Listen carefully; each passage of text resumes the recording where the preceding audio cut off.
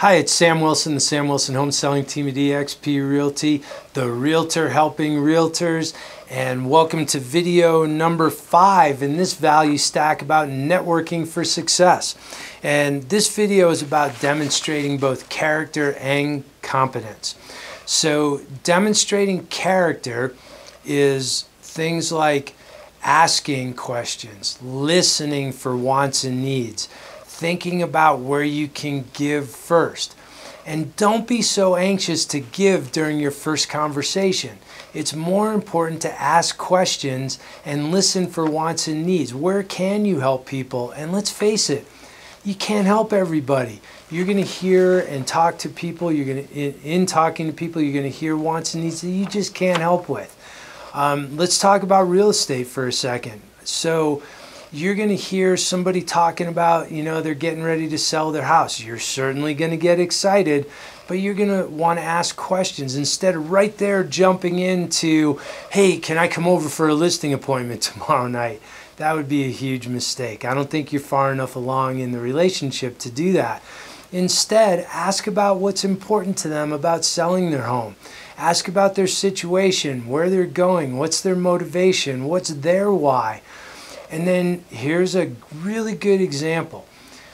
I can't help people that want to have the discussion about a discount commission, right? Like you get into that conversation and they start talking about interviewing, agents or brokerages that very well are discount brokers. Certainly you can ask questions about why they think that, about why the bottom line profit in the sale isn't more important to them than a discount commission.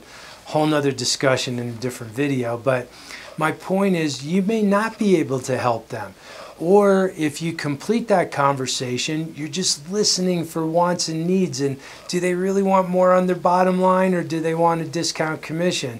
And when you follow up with them, you can certainly help with those wants and needs.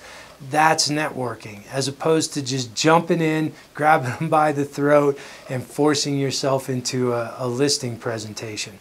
So that's character. Now, competence is something different. Competence is doing what you say you will do. Sure, things build competence in people's perception, such as reviews on Google, reviews on various other websites like Zillow, but we'll talk about that in marketing and branding. For now, certainly reviews, third-party endorsements, other people say it's so. That helps you build and demonstrate competence. Moreover, you have to build and demonstrate your competence. You have to do what you say you will do. You have to follow up. It's okay to say you don't know, but you'll have an answer soon. Give them a time. Over-deliver on that promise to follow up. Those are the things that build competence.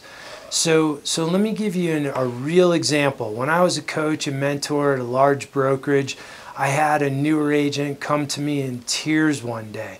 And the reason why is because he was so upset that his own family, his uncle and aunt, who have known him for, at this point, I think it was 28, 29 years of his life, that's how old he was, they obviously know his character, but they went and hired another realtor. And the reason why was competence, not character, it was competence. He had not sold any homes yet.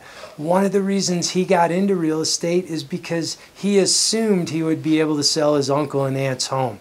He knew they would be selling, so it gave him some inspiration to get into real estate. Not just because of that, but that was a big trigger for him because he thought that would be his first sale. So through a lot of conversation, too much for this video, a lot of introspection that I coached him on, he went back and spoke to his family, and he found out that it was that simple. It really, was devastating, but it was simply because they didn't think he had the competence to sell their high-end home as his very first sale. As much support as he had in the office, it just wasn't a good feeling.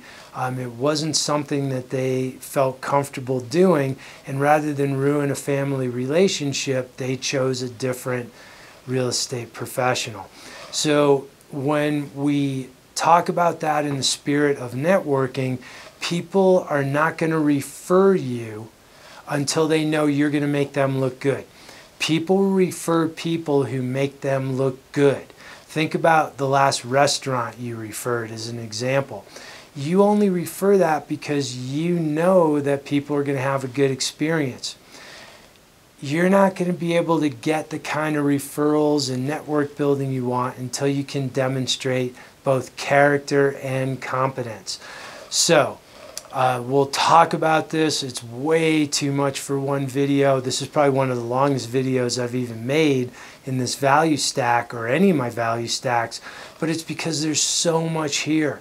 Building character and competence in order to earn that ability to network and build out your network and help other people.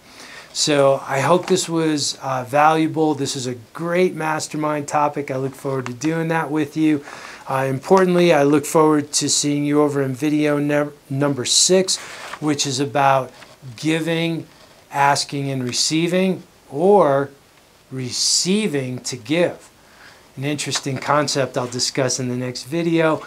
I'm Sam Wilson, the Sam Wilson Home Selling Team at eXp Realty, the Realtor Helping Realtors video value stack, and I'll see you over there in the next video.